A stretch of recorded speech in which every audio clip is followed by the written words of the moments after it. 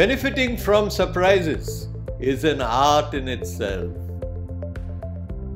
Surprises are God-sent. Let's treat them as case studies to learn from them. Surprises can be pleasant or otherwise.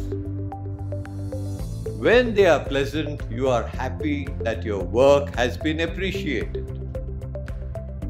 It's a pat on the back from God which brings tears of joy. This is bliss.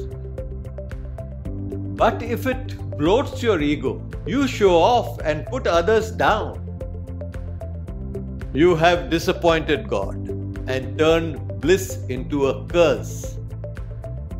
When surprises are disappointing, they act as warnings. They are the pillars of success.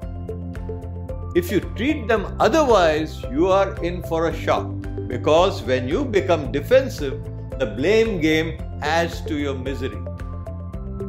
Look for the solutions within instead and start benefiting from surprises.